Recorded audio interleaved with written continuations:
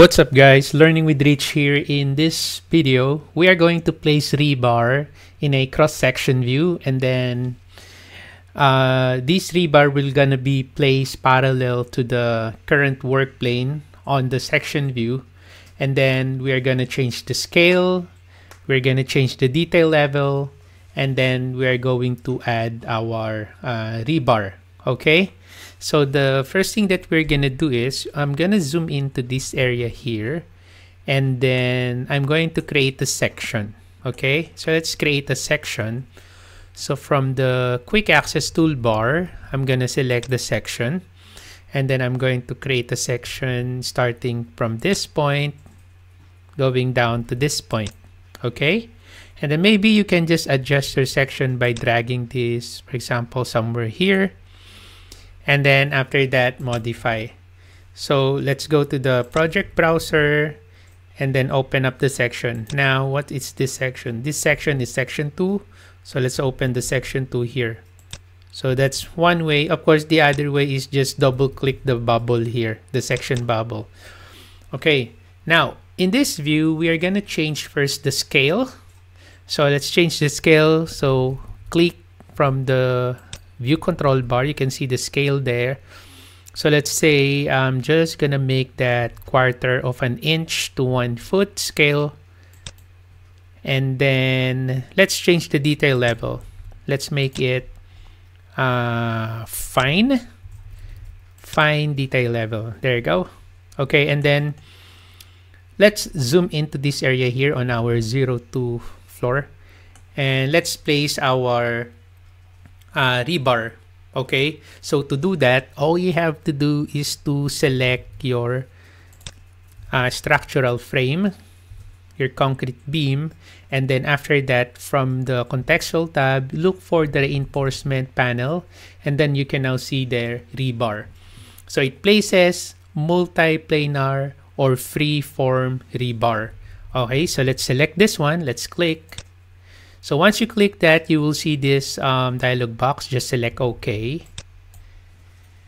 And then these are the rebar shape that you can add now to our model here. Okay, but actually this rebar shape browser is also this one here. So that's why, so maybe I'll just close the rebar shape browser and you can just select from here. The advantage of the rebar shape browser is that you can see the shape here. Right, you can see the shape. So let's say, for example, what I want here is rebar shape T1. So I'm gonna select that, and then also you can specify here the placement methods. So I'll just use here the default, expand to host, and then the placement plane will gonna be the current work plane, and then the placement orientation will gonna be parallel to work plane. Okay, so there are also other options here wherein you can create multiple rebars, you can set the type, and then other options here. Okay, right, so after I select the T1, so the next thing that we're gonna do is we are now gonna place it here on our structural frame. So you can just place it like this. Okay, so it's up to you. How do you want your rebar to be look like? So I'm just gonna pick to this face here like that, and then after that I'm going to select here modify, and that's it. So that's your rebar.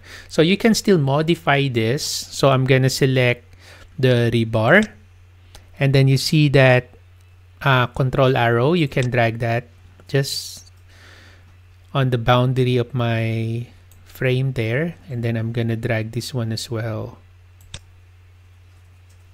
something like that.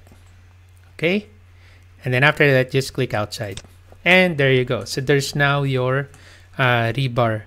If you want to check this out in the 3D view, what you can do is select this area and then open up your selection box, and there you go. So there's your rebar actually. So you only have one there, but you can change that later on if you want that to be multiple rebar. So now for you to be able to see that clearly, so maybe you can change your visual style to wireframe. so you can see it from there. Okay. Right. So there's our section view. So I'm gonna tile that. So here's our section view, and then this is how it looks like in 3D view. Okay. So we are going to discuss more on rebar, but for now, so this is how you place your basic rebar. Okay, so once again, thank you for watching, guys. Have a nice day.